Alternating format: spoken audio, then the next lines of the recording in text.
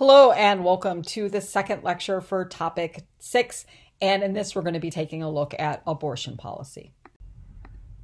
Today, abortion is an incredibly heated political topic, and I think we're all aware of that, particularly after the decision in Dobbs. But keep in mind, this has not always been the case.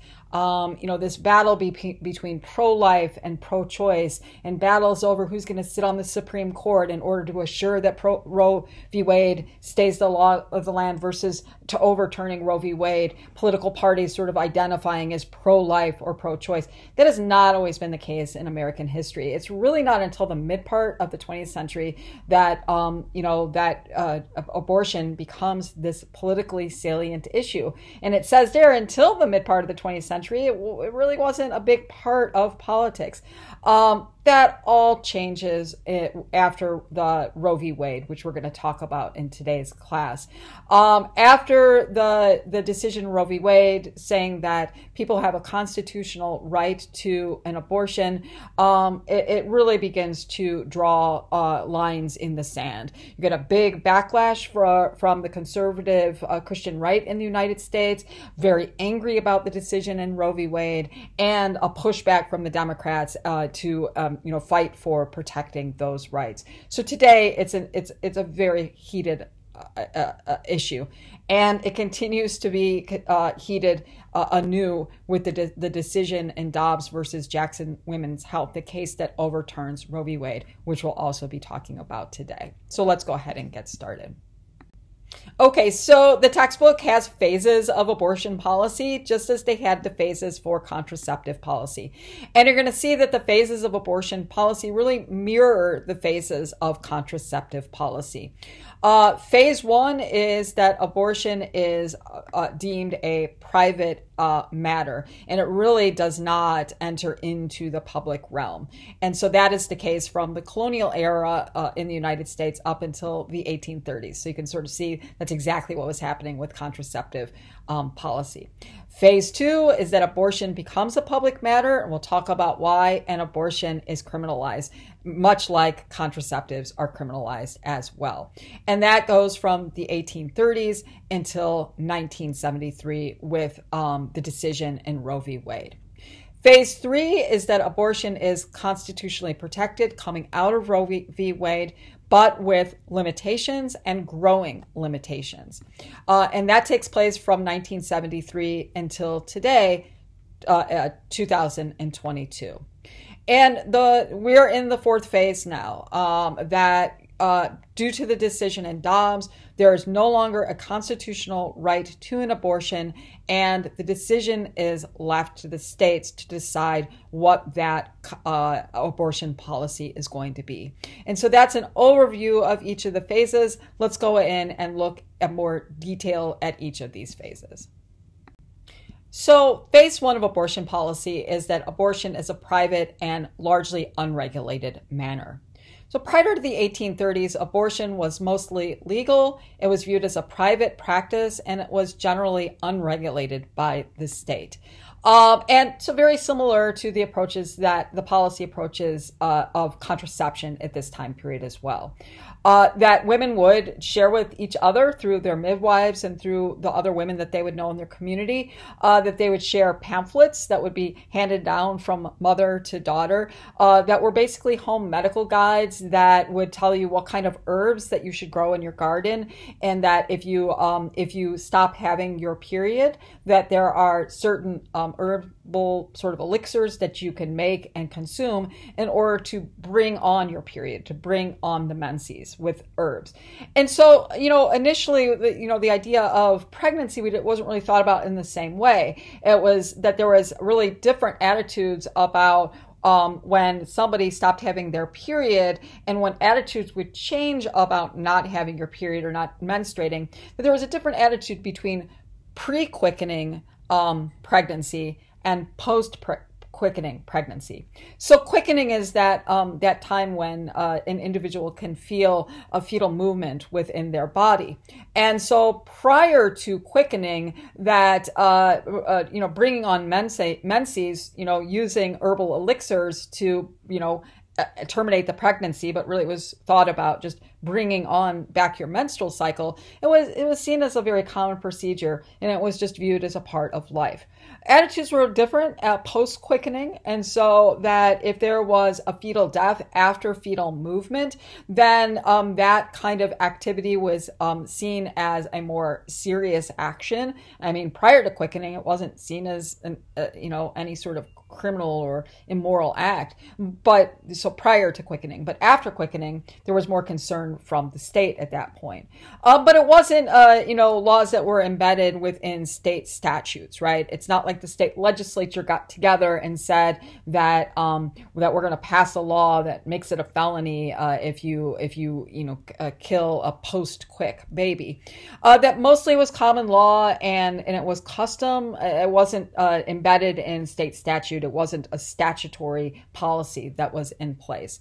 And so common law is basically that if there's a behavior that seems that it's outside of the norm of the community, then that behavior would be punished, it would be regulated, but that punishment would come forth through the customs of that community, and also the court rulings, what judges have said about people who have engaged in that behavior in the past, how are they punished in the past, and that they would use that as a guide for punishing that action that was taking place in the present. And for the most part, it was rarely enforced, right? And so even if there was a death of a post-quick fetus, that it was oftentimes not pursued by the courts. So phase one, abortion, private and a generally unregulated matter. Starting in the 1830s, we see a shift to the second phase in abortion policy. And that phase is that abortion, it becomes a matter of public concern and a move towards total criminalization of abortion. So in the 1830s, we see a shift towards criminalizing abortion at all stages. In other words, that terminating a pregnancy at any stage should be considered a crime. So why? Why the shift from sort of saying that before quickening that it's a private matter, and after quickening it's a public matter, but it's not something that should be embedded in state or federal law? Well, what's with this shift? Well, a lot of the shift has to do with a growing societal awareness of the harms associated with abortion. So let's take a look at what some of those harms were. So what were some of the concerns that led to the rise of the criminalization of abortion? Well, one of the concerns was regarding the harm of the unlicensed practitioners. This is a time period, and as I mentioned before, that we see a rise of the professional class of physicians and the power that the American Medical Association has within our society.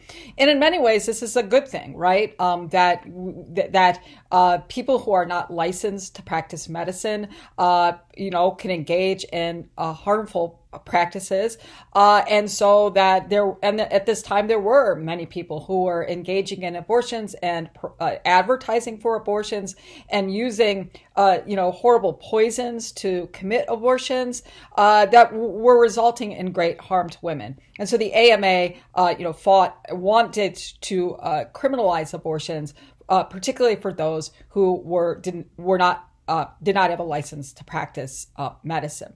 Some of the concerns about the harm of unlicensed practitioners was a little bit less legitimate.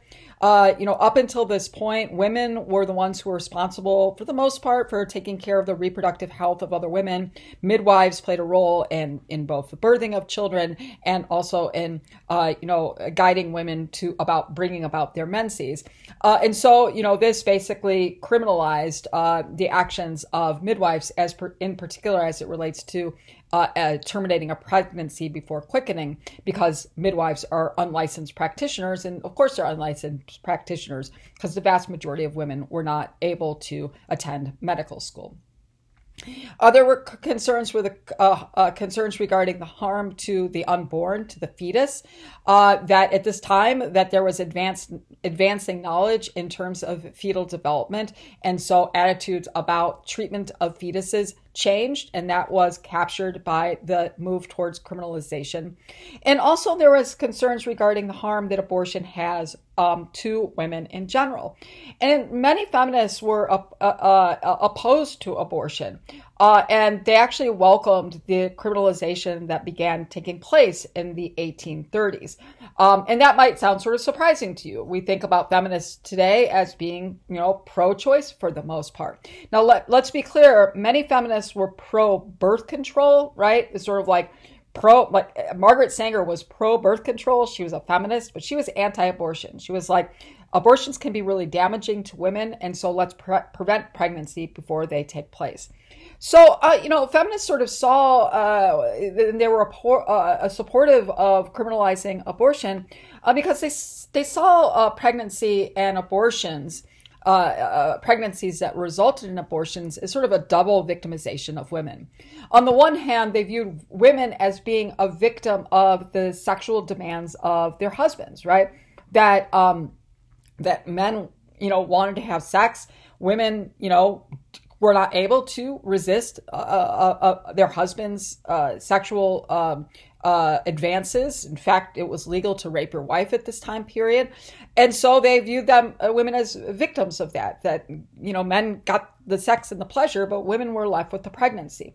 And then they saw women as further victimized because as they sought to terminate their pregnancy, that they were subject to unregulated practices that were very dangerous for women.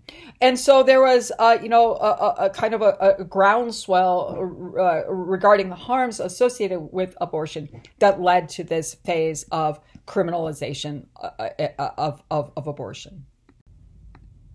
So the Wisconsin 1848 abortion law is a really good example of the types of abortion laws that states enacted in the 1830s in the United States.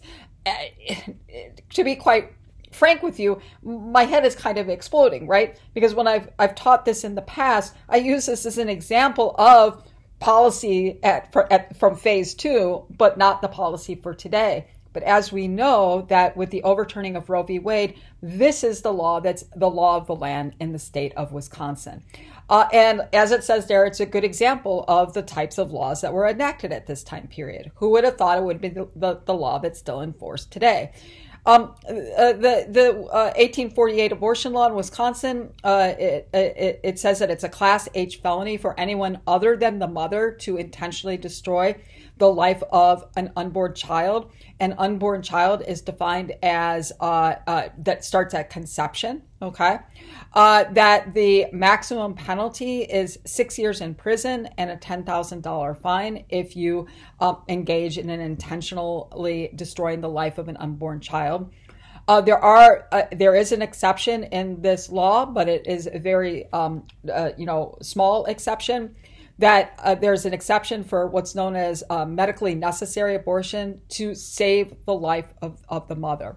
All other abortions are criminalized. This is a good example of the types of abortion laws that were put in place in many states throughout the United States, starting in the 1830s, because it focuses on the practitioner, not the pregnant person. Okay, so if a pregnant person, if the mother destroys the fetus and the unborn child, they're not going. That's not a crime. The crime is placed on the person, the practitioner, somebody other than the mother who destroys the life of an unborn child. It's a stiff punishment, so there's a lot of deterrence here. That this sends a message to doctors and others that if you engage in this practice and you get caught, you're going to go to jail for some significant time. It does provide a very limited exception for so-called therapeutic abortions, and therapeutic abortion is just an arcane term for an abortion that's necessary to save the life of the mother. So a good example of phase 2 abortion policy. So by the 1950s, it's very difficult to obtain an abortion in the United States. Most states enact laws that are very similar to the law in Wisconsin. And that obtaining a doctor-approved abortion was incredibly difficult because of the fear of criminal penalties, okay? And so the abortion policy in the United States was very restrictive. it almost goes without saying what the impact of that restrictive abortion policy is. Women still get abortions, but it's very unregulated, dangerous conditions.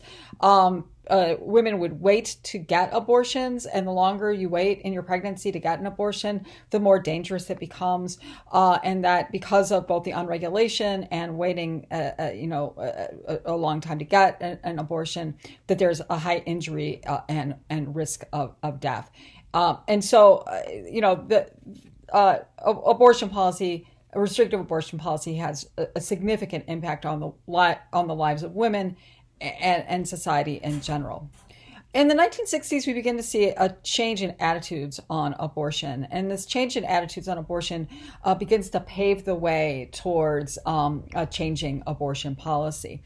That second wave feminists come to, the forefront at this time period, and they began linking abortion rights to the issue of equality for women, and that there's a demand for the repeal of all abortion laws in the United States.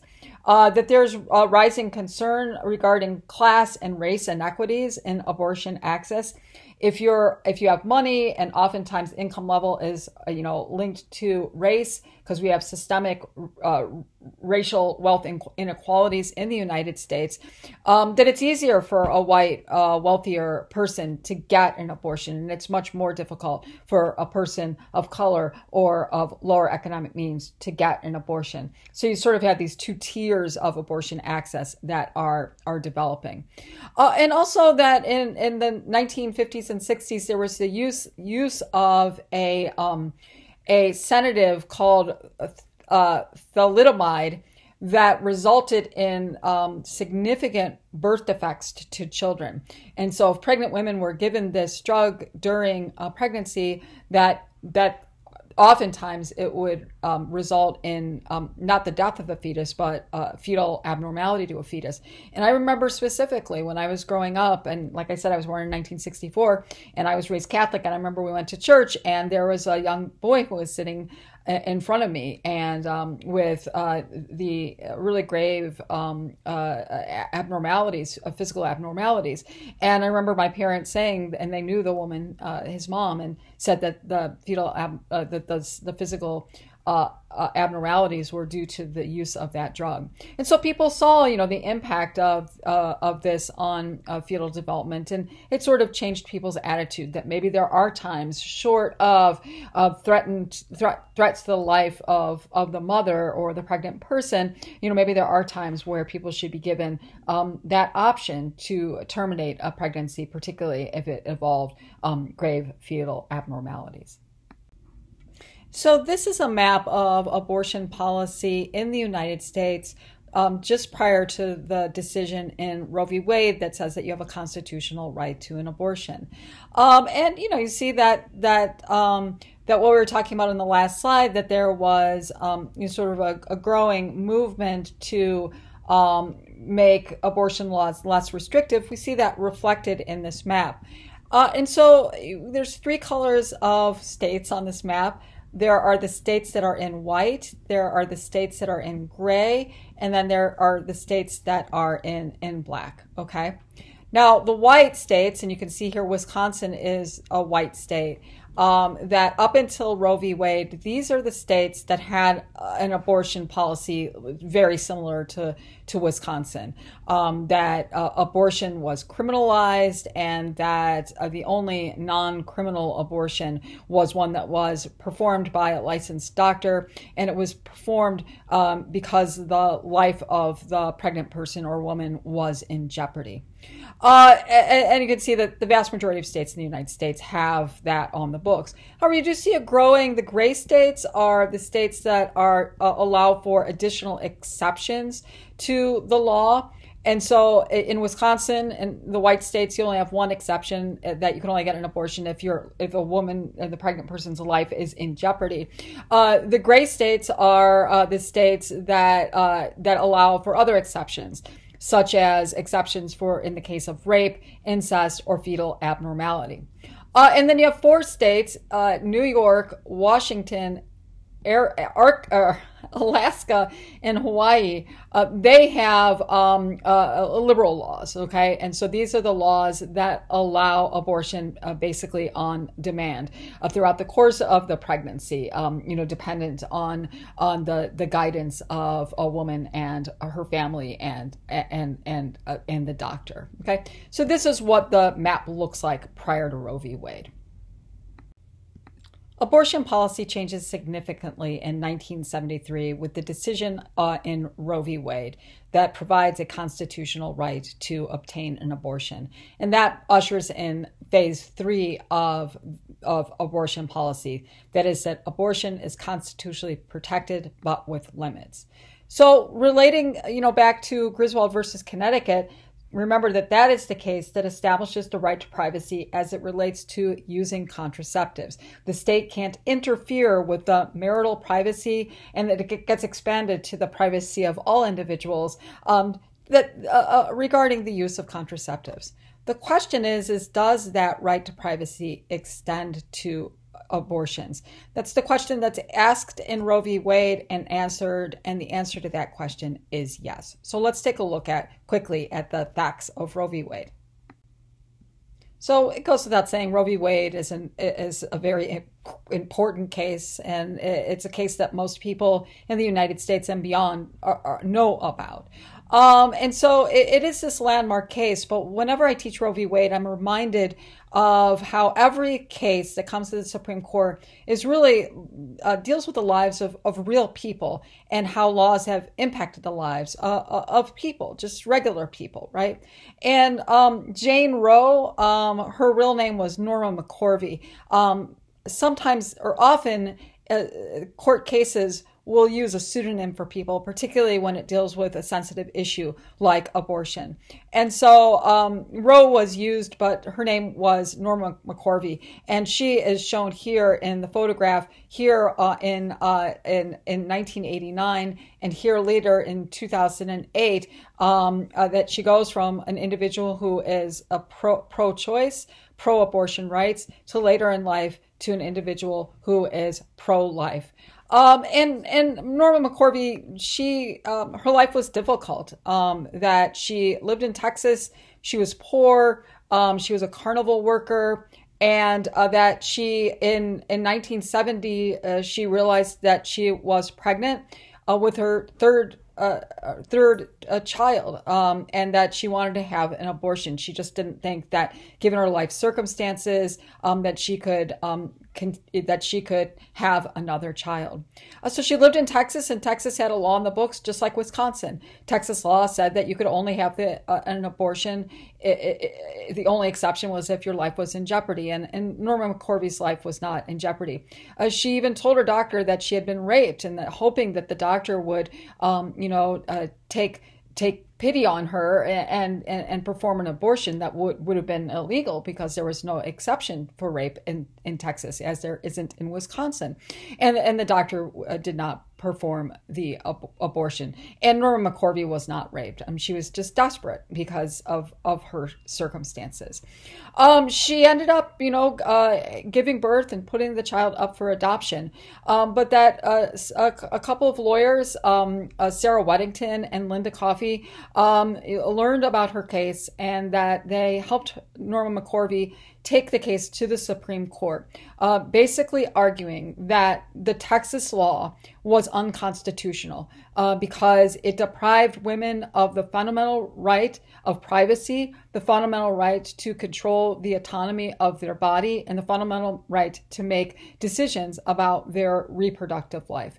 And so they brought the case, worked its way up to the Supreme Court, making the argument regarding the constitutionality of abortion rights. So the question in Roe v. Wade before the court is pretty straightforward. The question before the court is abortion a fundamental right under the privacy set out in Griswold versus Connecticut?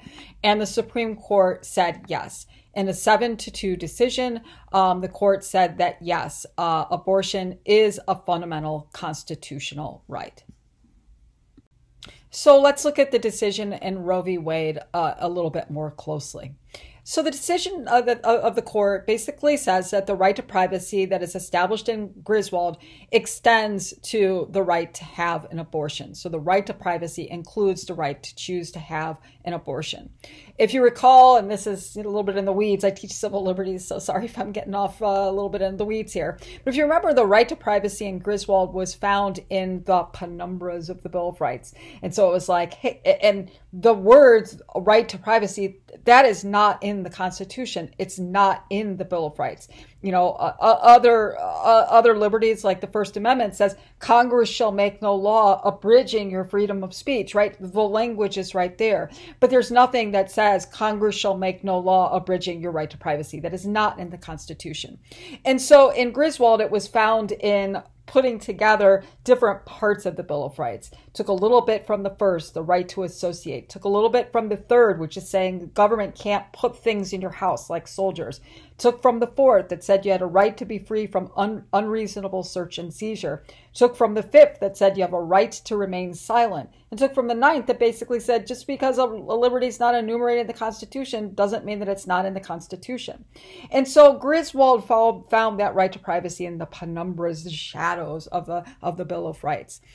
In Roe v. Wade, they found it in a different place. They found it in the 14th Amendment Due Process Clause. And that's where the right to privacy has been ever since, until Dobbs, where they said that the right to privacy as it relates to abortion cannot be found in the Due Process Clause. What the Due Process Clause says is that government can't take away your life, liberty, or property without the due process of law. And so that word liberty, which means freedom, that word liberty has been used to expand the rights, basically saying that, you know, you have rights that aren't explicitly enumerated in the Constitution, but they are implied rights and freedoms and liberties that come from the Due Process Clause. And so that is where the right to privacy was seated in the Due Process Clause of the 14th Amendment, and that's where it's remained ever since. And so that reproductive freedom includes abortion, and it's one of these liberties. What's interesting about the Roe v. Wade decision is it's not like it's not saying that a person has a right to an abortion at any point in their pregnancy. They create this thing called the trimester framework, and that basically it says that there's 3 trimesters, right, in a pregnancy, and that early in the pregnancy and before viability, the government cannot criminalize abortion, okay? And so the trimester framework says that prior to viability, which is about 22, 23 weeks, that the state cannot criminalize abortion.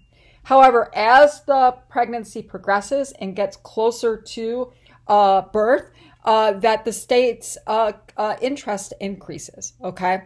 And so that the state's interest in preserving life, both the life of the mother, because late-term abortions are more dangerous than early-term abortions are very safe, and also that, you know, that the later you are in your pregnancy, the more viable the fetus is, and so the state has an interest in protecting that. And so the trimester framework says that early in the pregnancy, government can't criminalize it, but as the pregnancy progresses, the state can increase its regulations even to the point of criminalizing abortions in the very late terms. So following Roe v. Wade, state laws that were on the books that criminalized abortion prior to fetal viability, those were nullified by the decision in Roe. So those were basically viewed as unconstitutional laws. So for example, the Wisconsin law from 1848, that was nullified, found to be unconstitutional by Roe. And at this point, you know, abortion becomes a defining political issue. We see the rise of the pro-life movement started this time. A lot of people in the pro-life movement are very angry about the decision that was made in Roe v. Wade. And so a long-term strategy starts with the pro-life movement in the United States. And the long-term strategy is that to overturn Roe v. Wade, okay? So that's what the long-term goal is of the pro-life movement. The short-term goal is to whittle away at Roe. Okay, so the long-term goal is vacate Roe, have it be overturned by the courts.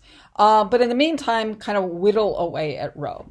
And so the way you whittle away at Roe, from the pro-life movement's perspective, was to elect pro-life politicians that were willing to enact restrictive abortion laws in the states throughout the United States. These restrictive abortion laws will make it more difficult for people to get an abortion. So it serves the goal of reducing the amount of abortions that people can receive. And it sort of sets the stage for people challenging these laws, basically saying that these laws are a violation of a constitutional right. It also, if people think that the law is a violation of the constitutional right, it sets the stage for a case to be brought to the Supreme Court. And the only way that Roe can be overturned if a case is brought to the Supreme Court where the question is re-asked, is abortion a constitutional right? And they're hoping that a court will answer differently than they answered in Roe, say, no, abortion is not a constitutional right. Another strategy is to elect pro-life presidents who are willing to appoint pro-life judges that are willing to overturn Roe, and to seat those judges both on the lower federal court and then ultimately on the Supreme Court. And as we found out in 2022, the pro-life movement has been successful on all of these counts. So following Roe, some states began enacting laws that interfere with abortion access. States begin passing laws that are instituting waiting periods, so that you have to wait 24 hours, 48 hours to, get an abortion. You go in for a consultation, then you have to go home and come back in 24 or 48 hours. Informed consent, where people are, shown pamphlets about fetal development, sonograms, parental consent. So many states in the United States began to enact these laws that place restrictions on abortion and interfere with abortion access. And as was sort of the plan, that these laws are challenged because many feel that these laws that are interfering with abortion access, particularly prior to the viability of the fetus, that's an impingement upon the constitutional right to an abortion that was established in Roe v. Wade. The question comes to the court in Planned Parenthood of Southern Pennsylvania v. Casey, or also just known as Casey. And this is a case that comes to the Supreme Court in 1992. And in 1992, a lot of people felt that Roe v. Wade was going to be overturned in this case. This case was about those Pennsylvania had put a bunch of laws in place, the waiting periods, the parental consent, the informed consent, etc. And so, that people challenged those laws and brought the question to the court, asking whether or not these laws were unconstitutional. And so even though people thought that Roe v. Wade was going to be overturned in 1992 in Casey, that's not what happened. It was sort of a mixed decision. On the one side, the constitutional right to an abortion prior to viability is affirmed. In other words, Roe is not overturned in Casey. However, the regulatory laws were deemed to be constitutional. They basically said that regulatory laws such as waiting periods, etc., are only unconstitutional if it places a substantial obstacle in the path of a woman seeking an abortion before viability. That's known as the undue burden test. And what the Supreme Court said was these regulatory laws, the waiting periods, the informed consent, that those did not present an undue burden. So if states wanted to pass these regulatory laws regulating abortion prior to viability, those kinds of laws were deemed constitutional in the decision in Casey. So even though for the pro-life movement that it was somewhat of a loss because Roe was not overturned, it does sort of open the, gives a green light to states that want to enact restrictive abortion laws, basically gives them the go-ahead. And so states follow suit. Following Casey's, states expanded restrictions on abortion and expanded restrictions on abortion beyond waiting periods and informed consent, but began restricting abortion prior to viability. And so viability is generally at 24 weeks. Roe says that you have a constitutional right to an abortion prior to viability, but states began to enact laws that placed, basically prohibiting abortion after 20 weeks. Was the law in Wisconsin prior to the Dobbs decision. In Texas, as we saw, it was the heartbeat law, right? That basically said that once there is a fetal heart activity around 6 weeks, then the state bans abortions after that point. And so these laws, that are placing restrictions or prohibiting abortion prior to viability, those laws are enacted because they're designed to bring the case to the Supreme Court. So Roe wasn't overturned in 1992. The activities still take place to continue passing restrictive laws with the hopes that this question will work its way back to the Supreme Court. And so Roe wasn't overturned in Casey in 92, but maybe the current court will, is the thinking. And the court, the makeup of the court in 2022 is profoundly different than the makeup of the court in 1973 and in 1992, the court that heard Casey and reaffirmed Roe. President Trump places 3 new justices on the Supreme Court. One justice, he replaces Antonin Scalia, who was pro-life, and so he replaced Scalia with a pro-life judge, so there was no change there. However, he also replaces Anthony Kennedy with Brett Kavanaugh, and Anthony Kennedy was a pro-choice judge. He affirmed the Roe and Casey. And then Ruth Bader Ginsburg, too. She dies, and she's replaced with Amy Coney Barrett, who is a pro-life Supreme Court justice. And so, everything kind of comes together where we have states that are prohibiting abortions prior to viability, and a Supreme Court that is likely to overturn Roe. And as we all know, the Supreme Court did overturn Roe. So the case that overturns Roe v. Wade and also the decision in Casey as well is the famous case that we're all aware of, Dobbs versus Jackson Women's Health Organization, and it was decided within the last 6 months in 2022. This case has to do with a law in Mississippi. So in 2018, Mississippi passed a law called the Gestational Age Act, and this law prohibits all abortions with few exceptions after 15 weeks. So if you seek an abortion after 15 weeks, the state says it prohibits them. You cannot get an abortion after 15 weeks. And so the question was, is this law unconstitutional, right? I mean, it clearly, since Roe says that you have a right to a fundamental constitutional right to an abortion prior to viability being 24 weeks, it's clear that this 15-week ban, if Roe is the law of the land, is unconstitutional. But that's not how the Supreme Court ruled. In a 6-3 decision, they ruled that the Mississippi law is not unconstitutional. And the opinion is written by Justice Samuel Alito.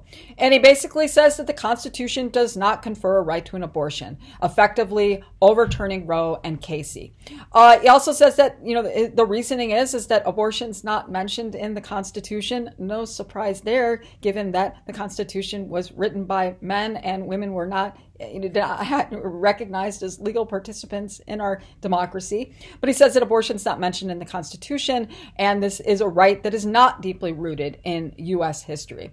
And he concludes that the right to an abortion is not a fundamental liberty, as was stated in Roe v. Wade.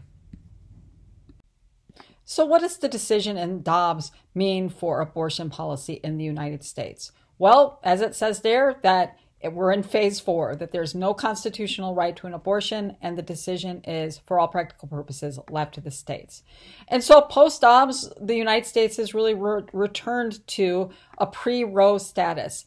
And a person's ability to access and have reproductive freedoms really depends on the state you live in and really the state that you live near. And it obviously opens up broad inequalities to abortion access, not just the broad inequalities associated with a state-by-state patchwork approach, but again, as it was in a pre-Roe era, that if, for those who had money and had the ability to travel where they wanted to travel to get an abortion, well, they're still going to have abortion access. But for others who are less wealthy and not less able to do that travel for a variety of reasons, whether that's for money reasons or just because of family reasons, access to abortion is going to be much more difficult.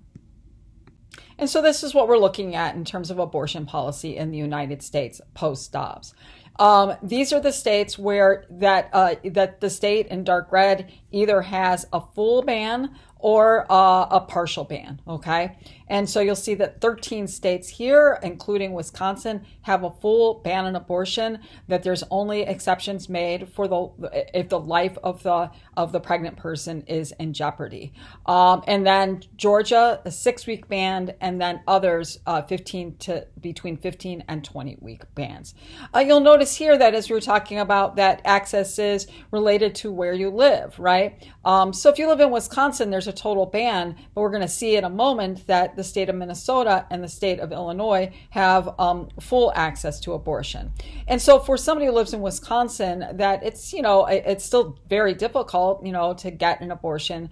However, it doesn't pose the same difficulties as somebody who lives in Mississippi or Arkansas, where most of the states that are surrounding them have significant bans on abortion.